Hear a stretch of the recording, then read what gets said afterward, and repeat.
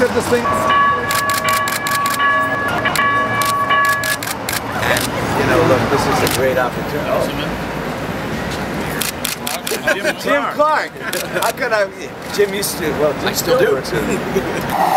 Breaking ground on the regional connector and the subway, and we're just working away. Oh, and we'll be opening up the Orange Line extension later this month. I think on June 30th.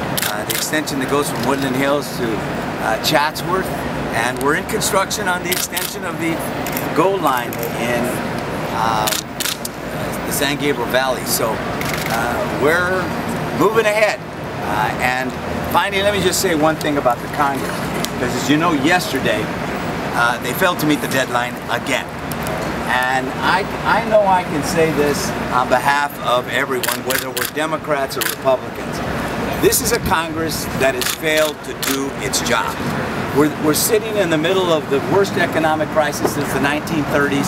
Historically, transportation and infrastructure investment has been a bipartisan effort. And the fact that they failed to pass a surface transportation bill, 2 million jobs, including helping us accelerate Measure R in a 10-year period of time instead of a 30. It's absolutely a great example of malpractice, and certainly I think we're all very, very disappointed and frustrated with the Congress. I hope they're listening and they understand that we expect them to do their job. They'll probably be extending for the 11th time the surface transportation.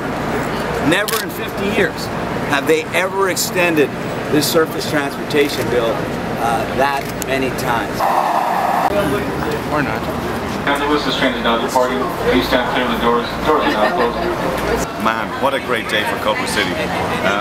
As you can see, we still have plans in the works. There's not much in the parking structure, but the train is here. This is fantastic. And hopefully the state won't take away the property that's here so that we can build the planned project. But downtown Culver City is ready. Come on, get on the train.